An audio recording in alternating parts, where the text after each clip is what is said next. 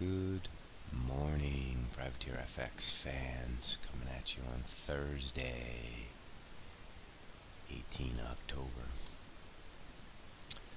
Minutes last night were as expected. Rates are going higher in December, and let's see what that means for stocks and currencies. You see on the ES last night, pretty big range. Closed where it opened at 15. So far we're lower here in Europe. This is a sell-on rally. You just got to be careful picking your points. We sold 13s yesterday.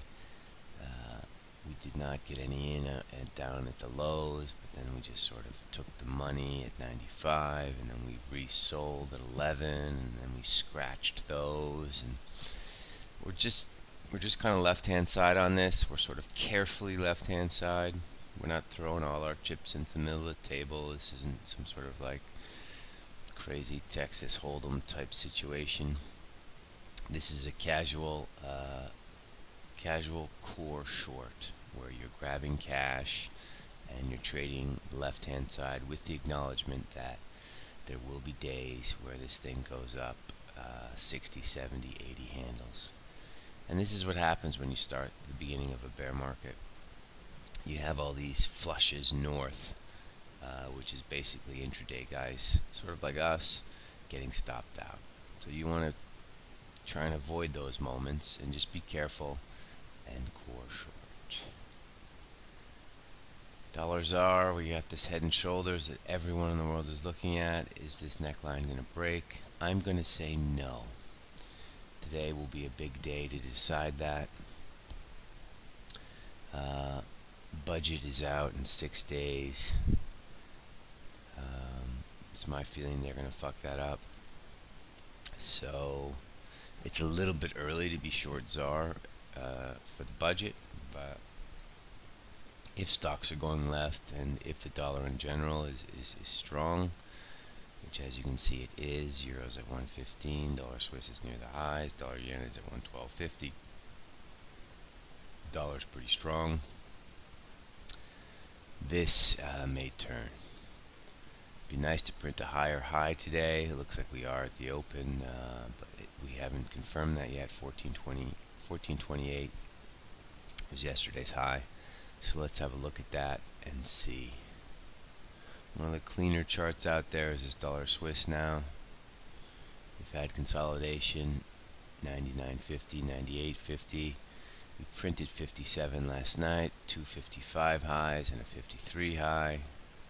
I'm sorry, last night's high was 55. This morning's high was 57. They nipped through that, but it was Asia and it's dollar Swiss, so you can't really count that as important. Hourly close above 55 is going to lead to prices at parity.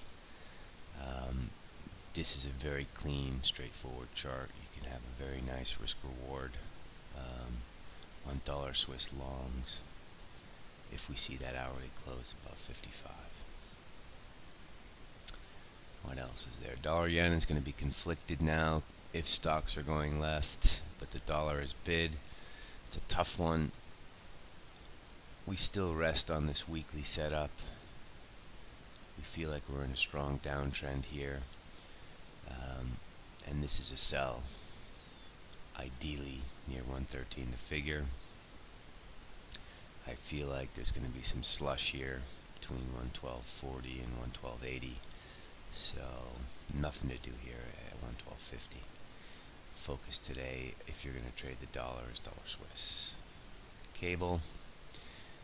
He's just, I don't know how, I've lived in Europe now over 20 years, and it's just so incredibly typical to kick the can down the road, to postpone any hard decisions, to not face current realities.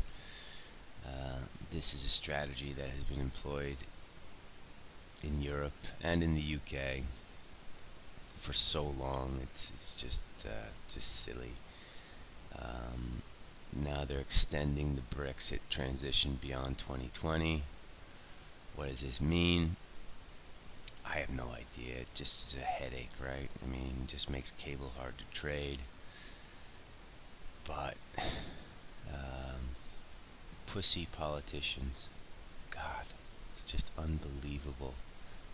Just make a decision and fall through on it and get on with it. You know, the world is not going to end if the UK leaves. The world is not going to end if the UK stays. But no, we're going to spend another year bullshitting about Brexit. Okay, got that off my chest. The chart looks like I have no idea. My advice is just don't trade cable. If this wasn't cable, I'd get bearish, sort of below 130.80. But because it's cable, I don't even trade it anymore. So, anyway, they kicked the can on Brexit, and we'll see what happens. I've said enough this morning.